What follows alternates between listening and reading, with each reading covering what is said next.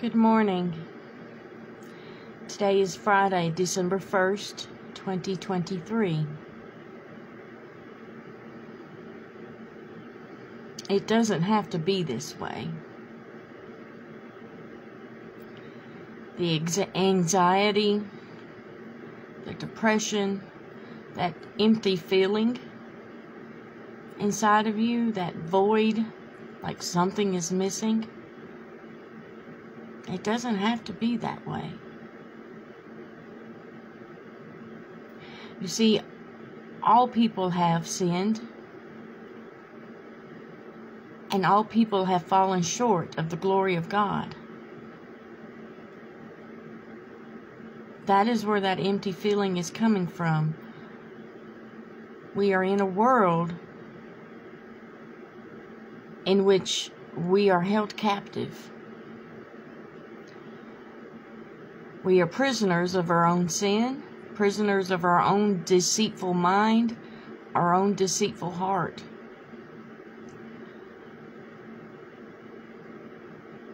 And the prison guards are spirits of wickedness, enemies of your very soul. These enemies of your very soul do not want you to know that you are a prisoner. So sometimes they make the prison cell seem very lovely and pleasant and fun. But you know deep down something just isn't right. You're just not happy. You're just not satisfied. But the good news is, in fact, the great news, in fact, the best news ever is that although all have sinned and fall short of the glory of God, the gift of God, the free gift of God, is life in Jesus.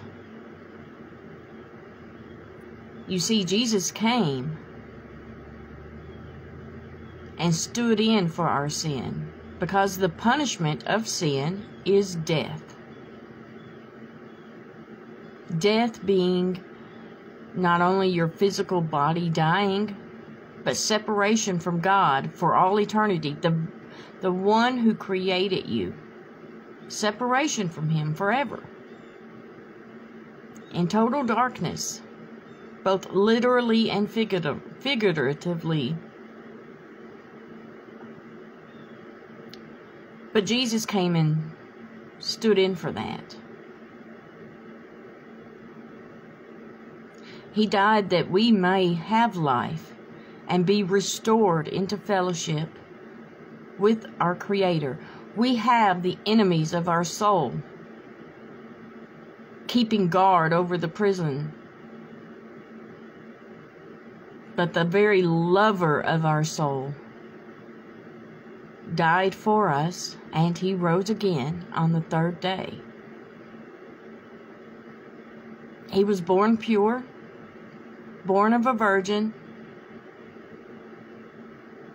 both man and God, the perfect sacrificial lamb who offered Himself up freely. His life was not taken from Him. He offered it freely so that you may live both here on earth and forever in fellowship with the very lover of your soul, the Creator of your soul. Everyone, or at least many people, have heard John 3:16, for God so loved the world. For God so loved the world that He gave His only begotten Son, that whoever believes in Him shall not perish, but have everlasting life. He went to that cross and He rose again on the third day, so that you and I may be restored into fellowship with God the Father and Himself and the Holy Spirit. When Peter preached a similar message 2,000 years ago, the people became troubled. They ached in their heart because they knew what he was saying was true. And so they asked him, "What should we do?" And Peter replied, "Repent and be baptized, every one of you, in the name of the Lord Jesus Christ, and you will receive the gift of the Holy Spirit." I mean, God's Holy Spirit comes to dwell within and with you. That's pretty amazing. This time of year, we want to talk about the magic of Christmas.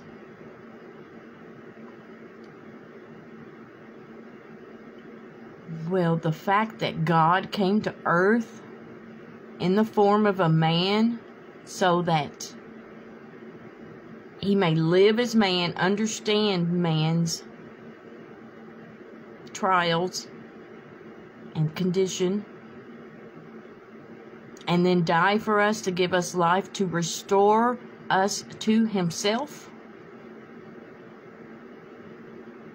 That's pretty magical. And in fact, there's nothing that can compare to that. But I digress slightly.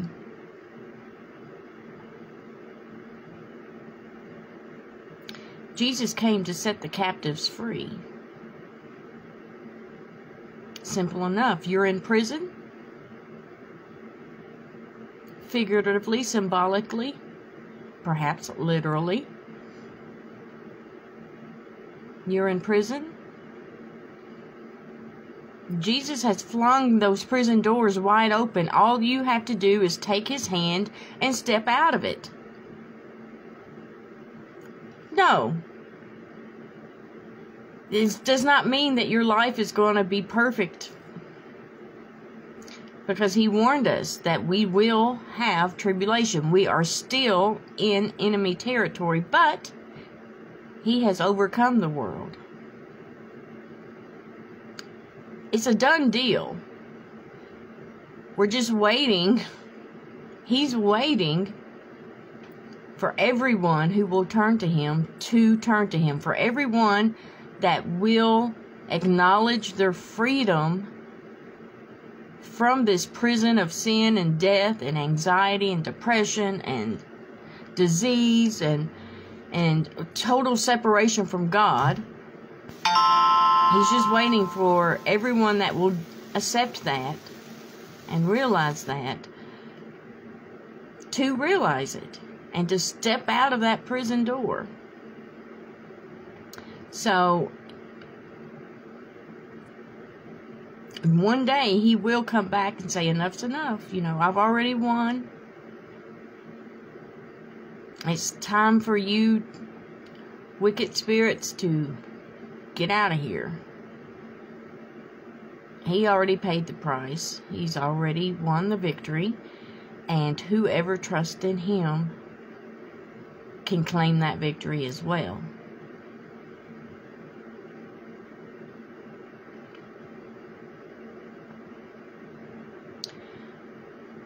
Yes, there will be tribulation. But I can't even begin to tell you the peace that comes from knowing Him. Knowing that whatever happens, I belong to Him. And so can you. It's not that I'm anyone special. It's because He is good and great and full of grace and mercy and loving kindness and patience and understanding. So if you have any questions, if you have a need, please private message me. Good morning, Mr. Castellani. I'm sorry if I butchered your name there. But please, Today's the day of salvation. Don't keep putting it off. Turn to Jesus. You can message me. I can try to point you in the right direction, which is Jesus. Find a Bible-believing church. And they can help you. If you're in my area, Parksville Christian Church, we would love to have you. So, may the Lord bless you. If you do not know Him, may He draw you closer to Himself.